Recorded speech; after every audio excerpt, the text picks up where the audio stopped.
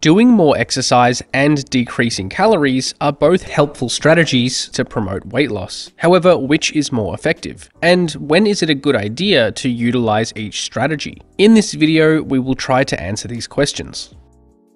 First, let's quickly recap the fundamentals of energy balance. This is the simple equation of energy intake versus energy expenditure. If we consume more calories than we expend, we will gain weight over time. If we eat the same number of calories than we expend, we will maintain weight over time. And if we eat less calories than we expend, we will lose weight over time. So to lose weight, we need to be in this last category here, a calorie deficit. So how do we reach this negative energy balance state? Well, there are two ways to achieve this: eating fewer calories or expending more energy, or some combination of both. So the question we want to know is, which one should we preference? Consuming less calories or doing more exercise? Well, luckily there is an abundance of research on exercise and nutrition interventions on weight loss and body composition. First, let's compare the overall effects of diet versus exercise on changes in body weight. This study explored the effects of a diet or exercise intervention on changes in body weight over 12 months. 439 overweight and obese women were provided with either 45 minutes of aerobic exercise 5 times per week, or individualized nutrition counseling from a dietitian, or both the diet and exercise interventions. After 1 year, all groups successfully lost weight. The exercise group lost around 2.4 kilos, the diet group lost around 8.5 kilos, and the combined exercise group lost the most weight, around 10.8 kilos. So what this suggests is that both exercise and diet interventions can be helpful when the goal is to lose weight. However, manipulating diet seems to have a greater positive effect than exercise, and combining both diet and exercise interventions seems to be the most effective for long-term weight loss.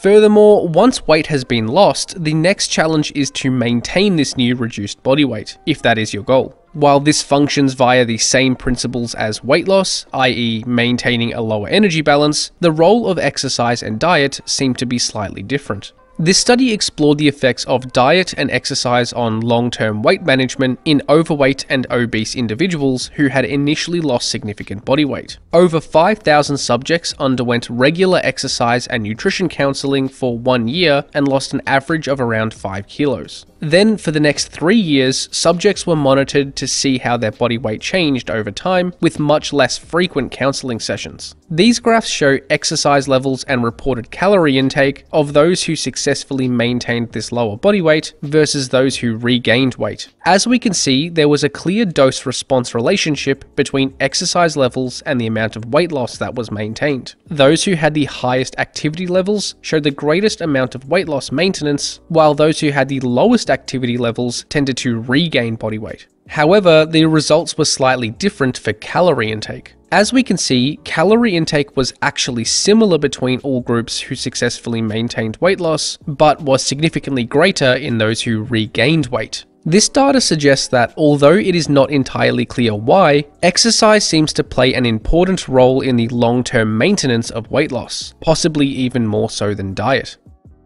Let's now cover what the effects of increasing exercise are. Exercise has a few important effects that are relevant to this discussion, which we will now cover.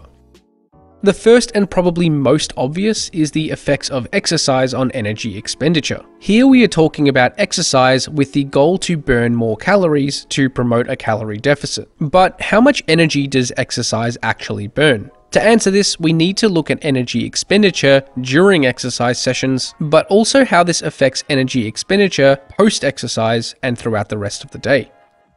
Let's start by looking at how much energy we burn during exercise. This study provides a general summary of how much energy we burn during different forms of exercise. The best way to look at this is to use the metabolic equivalent metric, or METS for short. This describes how much energy we expend relative to rest. If we perform light exercise, such as slow walking, cycling, or swimming, we would expect to burn around 2 to 5 times the amount of energy compared with rest. If we performed moderate intensity exercise, such as moderate walking, cycling, or skiing, we could expect to burn around 4 to 9 times the amount of energy compared with rest. And if we were to perform more intense exercise, such as running or playing sport, then we could expect to burn around 9 to 15 times the amount of energy compared with rest.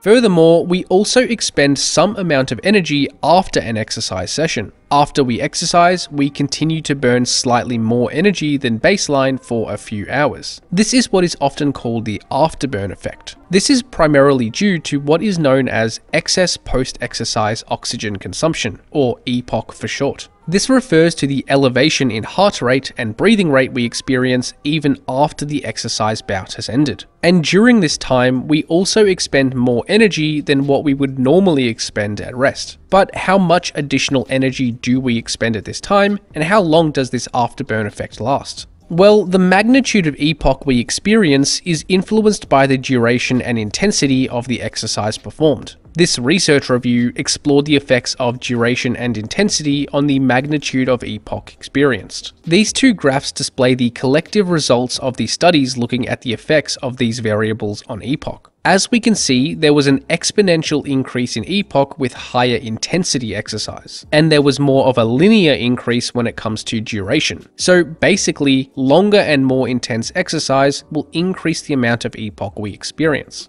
So how much energy does EPOC actually burn? This idea was explored in this study, which assessed the amount of energy that was burnt after a cycling session. On separate occasions, subjects performed sprint interval training, high-intensity interval training, and continuous cycling. Sprint intervals included 6 max effort 30-second sprints with 4 minutes active recovery at 60% of max heart rate between sprints. High-intensity interval training consisted of 4 bouts of 4-minute intervals at 95% of their max heart rate, with 3 minutes active recovery at 60% heart rate. And the continuous training consisted of 30 minutes of steady-state cycling at 80% max heart rate. In the following 3 hours after each exercise bout, subjects were seated and EPOC was assessed. It was found that the sprint interval training resulted in the greatest post-exercise energy expenditure, about 110 calories. High-intensity intervals were second best at around 83 calories, and continuous cycling was least effective at around 63 calories. Although it should be noted that the total energy expenditure, including both the exercise session and EPOC, was actually highest in the continuous group and lowest in the sprint interval group, as a result of the energy expended during the exercise session.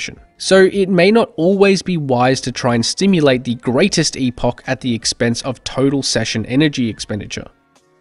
So it seems that exercise does promote significant energy expenditure when looking at the individual session and the post-exercise period. However, something we often fail to realize is that we also experience what is known as energy compensation. This is the idea that our body compensates for increases in exercise via a down-regulation of other components. So over the course of the entire day, we don't spend as much energy as we would expect by looking at the exercise session in isolation. According to this research review, we tend to experience an average of around a 28% compensation in total daily energy expenditure via decreases in resting energy expenditure as a result of increasing exercise. In other words, only around 72% of the energy burned via exercise will actually contribute to total daily energy expenditure. And it seems that the more exercise we perform, the more compensation we experience. This research review proposed that we tend to experience constrained energy expenditure with high levels of physical activity. When performing low levels of exercise, additional exercise tends to increase energy expenditure in an additive way. In other words, we perform more exercise and burn proportionally more calories. There is no compensation from other components. However, when physical activity increases to higher and higher levels, we tend to experience what is known as constrained energy expenditure. In other words, we burn less energy from other components, so total energy expenditure is not as high as we would expect. And this downregulation due to other components is what is known as energy compensation. Furthermore, exercise doesn't only contribute to energy expenditure directly, but it also plays a role in how much we eat. Evidence suggests that exercise tends to help us regulate our appetite. This research review proposed this graph showing the effects of exercise on how much energy we consume per day. On the left-hand side, we have low levels of physical activity, and as we can see, energy intake tends to actually be relatively high despite energy expenditure being relatively low. This is what is known as the non-regulated zone. Our hunger and satiety cues are not in line with our actual energy expenditure, increasing our likelihood of overeating and gaining weight over time. As we move to the right-hand side of the graph, we have higher levels of physical activity. And as we can see, once we achieve a moderate level of exercise, our energy intake is more in line with our actual energy expenditure requirements. This is what is known as the regulated zone. With moderate to high activity levels, we tend to eat more in line with how much energy we actually expend via more accurate regulation of hunger and satiety. So exercise can also help us to regulate our hunger and satiety signals in addition to increasing energy expenditure. This means we are more likely to eat in accordance with our actual energy requirements, which is going to be beneficial when it comes to weight loss.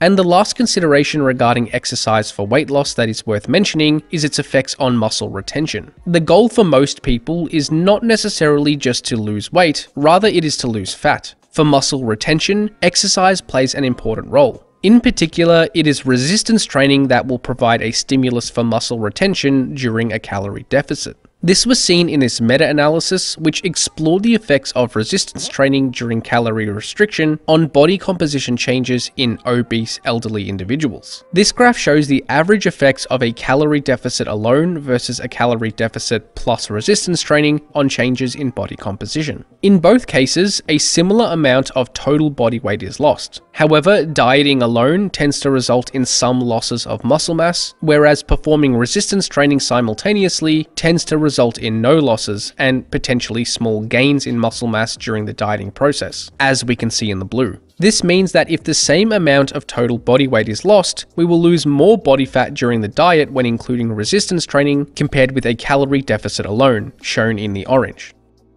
We've now explored the effects of exercise on weight loss and body composition changes. Now let's explore the effects of decreasing calories. Well, this is a more straightforward discussion. When it comes to exercise, there are ways that increasing exercise can have minimal impact on total daily energy expenditure via behavioral and physiological factors. However, when we reduce calorie intake, it is a true reduction in energy intake. So if we are doing this with some level of accuracy, it has an undeniable impact on the energy intake side of the equation. Although this is a simpler discussion, there are a few factors worth being aware of. The first is what is known as adaptive thermogenesis. This is similar to the energy compensation phenomenon we discussed in the exercise topic. When we decrease calorie intake and enter a calorie deficit, we tend to experience a decrease in our metabolic rate, or the amount of energy we expend at rest. This certainly cannot completely compensate for a reduction in calorie intake, but it can result in slightly less weight loss than what may be predicted. For example, this study explored the amount of adaptive thermogenesis experienced during 6 weeks of severe calorie restriction in overweight men. Subjects consumed a diet consisting of only 50% of their predicted daily calorie needs. During the diet, subjects lost an average of around 14 kilos of body weight over 16 weeks, confirming that they were in fact in an aggressive calorie deficit. If we look at the amount of energy that was expended over a 24-hour time period, we can see that it decreased as soon as subjects entered a deficit. Before the diet, total energy expenditure was around 2,400 calories. After 1 week of dieting, energy expenditure dropped to around 2,250 calories. And for the rest of the diet, it slowly decreased further, but not by as much as the initial decrease. So although decreasing calories will ultimately put us in a calorie deficit, we should just be aware that there will be a small amount of adaptive thermogenesis. In other words, our energy expenditure decreases a little as a result of the deficit. This means that it may not result in as much weight loss as we might predict based on your calculated baseline energy expenditure. And more importantly, there are potentially some practical issues we may face by decreasing calorie intake. There are 2 primary challenges we may face when decreasing calories. The first and most obvious is that we will usually need to increase our overall diet strictness. This may include factors such as eating lower calorie foods, decreasing portion sizes, possibly needing us to track food, eating out less, and so on. This can be somewhat of a challenge to adhere to if it requires drastic behavior change. In most cases, immediate major changes to our chronic behaviors and habits will often result in poor adherence to the diet. This is especially true if the new behaviors are too extreme and ultimately unsustainable. So instead, we probably want to make small and gradual changes to our eating behaviors to increase our chances of adherence. And the other practical challenge we may face by decreasing calories is that it becomes more difficult to manage our macronutrient intake. This refers to the amount of protein, carbohydrate, and fat that we consume within our allotted calorie intake. In particular, a reduction in calorie intake, especially a drastic reduction, will make it more difficult to consume a high protein intake. You will likely need to specifically select foods with high protein content and less carbohydrates and fat in order to hit your protein targets within your calorie target. This will again mean that you need to become stricter with your diet, potentially making it less sustainable to adhere to.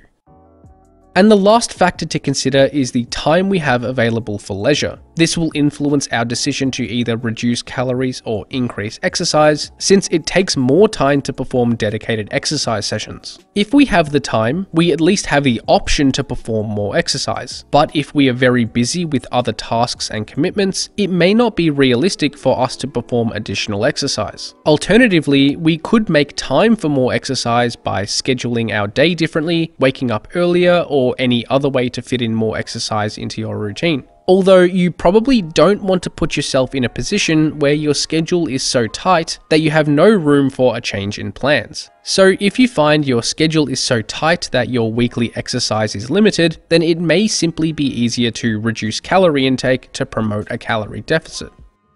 Taking all this information into consideration, let's now establish some practical recommendations. Firstly, both reducing calorie intake and increasing exercise will usually have positive effects on weight loss and body composition. In terms of exercise, it seems to be important to at least perform a moderate level of physical activity. As a general rule, a minimum of around 7,500 steps per day is going to be beneficial for weight loss purposes. Higher activity levels will likely further help with energy expenditure, but seems to have less additional benefit as we perform more and more exercise. So depending on your enjoyment and time availability, more exercise may be a good idea to perform.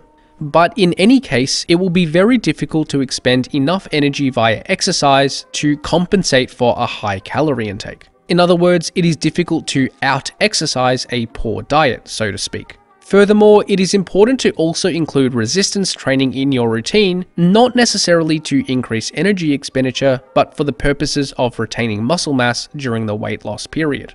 And once you are performing a moderate to high level of exercise, the diet is going to be the primary method to achieve a calorie deficit. The majority of total daily energy expenditure occurs as a result of our basal metabolic rate, not via exercise. So while exercise can help to boost our total daily energy expenditure, calories need to be controlled to some extent for successful weight loss. And it should also be noted that some people may rely slightly more or less on diet versus exercise to promote a calorie deficit based on time availability and their exercise preferences.